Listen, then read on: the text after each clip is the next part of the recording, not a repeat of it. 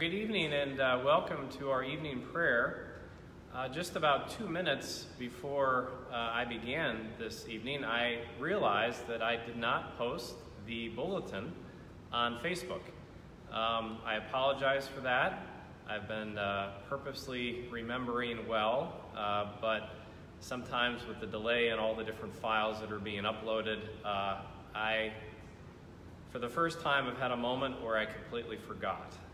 So you will be listening to evening prayer tonight, and I'll be adjusting it a little bit along the way. It'll be a little bit shorter, and you'll just be able to respond by listening to the words that I am sharing. Since it was shared on Facebook just a little bit ago, I wanted to ask the community to keep Pastor David Mumford in your prayers, and Mary. We were notified that Pastor Mumford is in the hospital in Florida currently with a blood infection. And so it's not virus related for COVID, but it is with the blood and an infection. So please keep Pastor David Mumford in your prayers, and Mary. And we as a congregation will be sharing any updates that we know about along the way. For this Sunday will be the day of Pentecost, and we'll be hearing beautiful lessons. One of our lessons for tonight will be from Acts chapter 2, and it is a lesson that we will be hearing coming up on Sunday. I'll be speaking a little bit about Pentecost and in preparation for our Sunday worship. Again, I do apologize for not having the bulletin up for you to follow and to respond. So you'll be merely listening tonight, and I'll be sure that that mistake will not happen ever again. We begin our evening worship.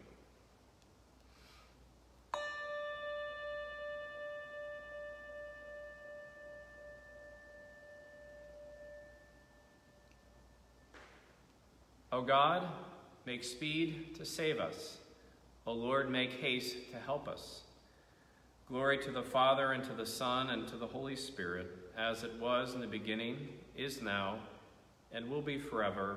Amen. Alleluia. O gracious light, pure brightness of the ever-living Father in heaven, O Jesus Christ, holy and blessed, now as we have come to the setting of the sun, and our eyes behold the vesper light, we sing your praise, O God, Father, Son, and Holy Spirit. You're worthy at all times to be praised by happy voices, O Son of God, O Giver of life, and to be glorified through all the worlds. Amen. Our first lesson comes from the 19th chapter, the book of Exodus. On the third new moon after the Israelites had gone out of the land of Egypt, on that very day they came into the wilderness of Sinai. They journeyed from Rephidim, entered the wilderness of Sinai, and camped in the wilderness. Israel camped there in front of the mountain. Then Moses went up to God. The Lord called to him from the mountain, saying, "Thus you shall say to the house of Jacob and tell the Israelites, you have seen what I did to the Egyptians, and how I bore you on eagle's wings and brought you out to myself. Now therefore, if you obey my voice and keep my covenant, you shall be my treasured possession out of all the peoples. Indeed, the whole earth is mine, but you shall be for me a priestly kingdom and a holy nation. These are the words that you shall speak to the Israelites." So Moses came, summoned the elders of the people, and set before them all these words that the Lord had commanded him. The people all answered as one, "Everything that the Lord has spoken we will do." Moses reported the words of the people to the Lord. Then the Lord said to Moses, "I am going to come to you in a dense cloud in order that the people may hear when I speak with you, and so trust you ever after." The word of the Lord. Thanks be to God. Our second lesson comes from the second chapter of Acts.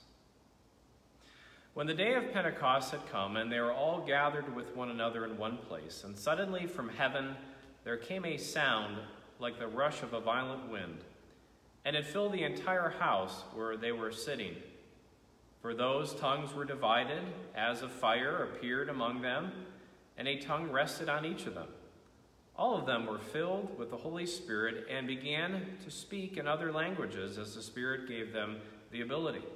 Now there were very devout Jews from every nation under heaven living in Jerusalem, and at this sound the crowd gathered and were bewildered, because each one heard them speaking in the native language of each. Amazed and astonished, they asked, "Are not all these who are speaking Galileans?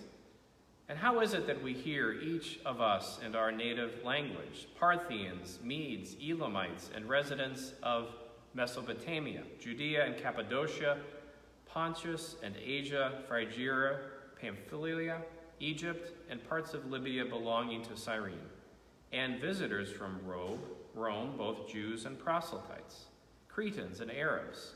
In our own languages, we hear them speaking about God's deeds of power." The word of the Lord. Thanks be to God.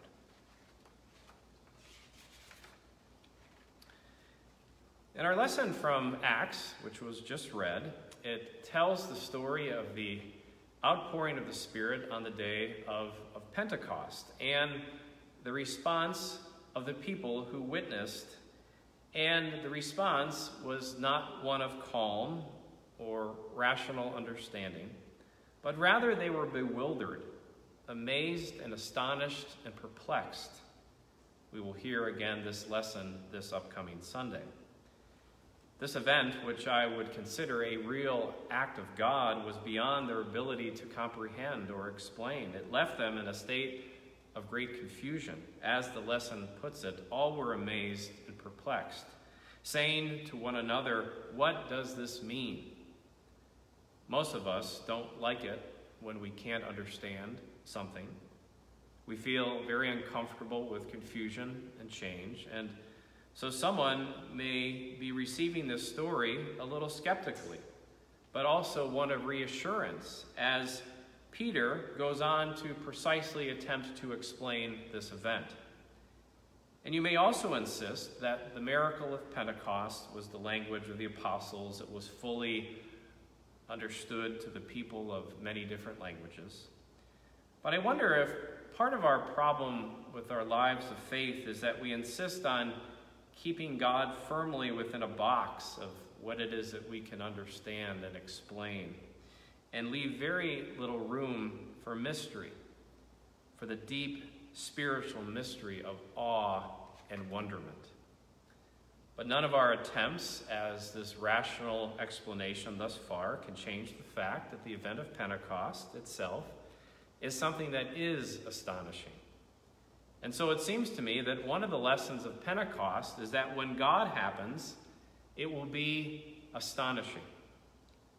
If we want to see some genuine acts of God in our midst, we need to be prepared for times of amazement and even some confusion. And if we want our faith to be something lived, if we want this church of Luther Memorial to be alive with the power of the Spirit, we have to expect that it will only happen to the extent that God of Pentecost comes to us and shakes things up and blows us around. The Holy Spirit, as comforter, eases our distresses and encourages us, and it comes to us in times of trouble. And it's just that kind of comfort that we have all been seeking, that I imagine that is at the heart of Jesus' conversation with the disciples in the fourth gospel, that of John. But in our lesson from Acts tonight, there is nothing particularly comforting about a rush of violent wind, let alone descending of tongues of flames. And once the disciples take this new multilingual ability into the streets of Jerusalem, pretty much everyone who witnesses their activity is described as bewildered and amazed and astonished. Again, the Spirit didn't comfort anyone, but instead prompted those disciples to make a very public scene with this troubling good news that this person that the crowds had put to death was now alive through the power of God. The Holy Spirit is as much an agitator as an advocate, as much one who provokes as one who comforts. The Greek word paraclete is a compound of the Greek word that literally means to come alongside someone else or another. And so in this sense, the paraclete can be an advocate to come alongside, to defend and counsel, or a comforter to come alongside and to comfort and encourage. But the one who comes alongside might also do so to strengthen us for work, or to muster us to have good courage, or to prompt us, or to even provoke us into an action that we resist. Which is why I think the Paraclete is one who comes alongside us to encourage us and to equip us for the task of ministry is such a perfect name for the Holy Spirit. So perhaps on this upcoming Pentecost Sunday, we might substitute the traditional prayer, "Come, Holy Spirit," with one that may be more suited to the name that we've discussed. Come alongside us, O Holy Spirit. Amen. And now we hear the Song of Mary for our evening prayer, Luke chapter 1, verses 46 through 55, some of the most beautiful words of Scripture. My soul proclaims the greatness of the Lord.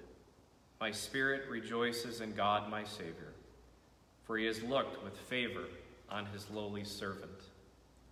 From this day all generations will call me blessed. The Almighty has done great things for me, and holy is his name. He has mercy on those who fear him in every generation. He has shown the strength of his arm. He has scattered the proud in their conceit.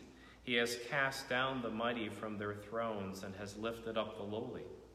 He has filled the hungry with good things, and the rich he has sent away empty. He has come to the help of his servant Israel, for he has remembered his promise of mercy, the promise he made to our fathers, to Abraham and his children forever. Glory to the Father, and to the Son, and to the Holy Spirit, as it was in the beginning, is now, and will be forever. Amen. We now join together and share the words of the Lord's Prayer. Our Father, who art in heaven, hallowed be thy name. Thy kingdom come, thy will be done, on earth as it is in heaven. Give us this day our daily bread, and forgive us our trespasses as we forgive those who trespass against us. And lead us not into temptation, but deliver us from evil. For thine is the kingdom and the power and the glory, forever and ever. Amen. I share these prayers as the prayer of this evening. Almighty God, on this day you have opened the way of eternal life to every race and nation by the promised gift of your Holy Spirit. Shed abroad this gift throughout the world by preaching of the gospel, that it may reach to the ends of the earth through Jesus Christ our Lord, who lives and reigns with you in the unity of the Holy Spirit, one God forever and ever. Amen. Lord Jesus, stay with us, for the evening is at hand and the day is past. Be our companion in the way, kindle our hearts, and awaken hope, that we may know you as you are revealed in Scripture, and the breaking of bread. Grant this for the sake of your love. Amen. We now in community offer those prayers that are deep within our heart, as we are mindful of the many names that are on our prayer list at Lutheran World Church. I also offer, as I shared at the beginning of our evening prayer, we pray especially this evening for Pastor David Mumford, as he is in the hospital in Florida with a blood infection. And we also offer those prayers in this moment of silence that are deep within your hearts as you name them on your lips.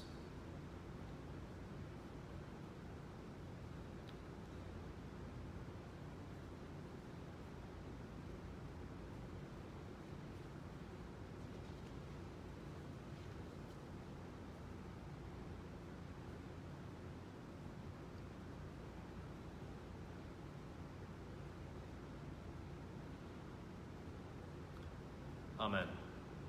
And before I offer the closing prayer of thanksgiving, gathered in the chapel during now the warmer season, the air conditioning has turned on, and you should be noticing the candles moving much more rapidly than when we began. And it's a sign once again of that spirit, the movement of air, and the way that the Lord works and pushes us and agitates, as well as brings us comfort. This is our closing prayer of thanksgiving. Almighty God, Father of all mercies, we, your unworthy servants, give you humble thanks for all your goodness and loving kindness to us and to all whom you have made. We bless you for our creation, for our preservation, and all the blessings of this life, but above all for your immeasurable love in the redemption of the world by our Lord Jesus Christ, for the means of grace and for the hope of glory. And we pray, give us such an awareness of your mercies, that with truly thankful hearts we may show forth your praise, not only with our lips, but in our lives, by giving up ourselves to your service, and by walking with you in holiness and righteousness all our days, through Jesus Christ our Lord, to whom, with you and the Holy Spirit, be honor and glory throughout all the ages. Amen. Let us bless the Lord. Thanks be to God. Alleluia, alleluia. And may the God of hope fill us tonight with all joy and peace in believing through the power of the Holy Spirit. Amen. I thank you again for joining us in evening prayer. I do apologize for not having the bulletin, but I do hope that you were able to hear the words as we give thanks for this evening, for the blessing of our shared ministry and the love of God in Christ Jesus. Amen.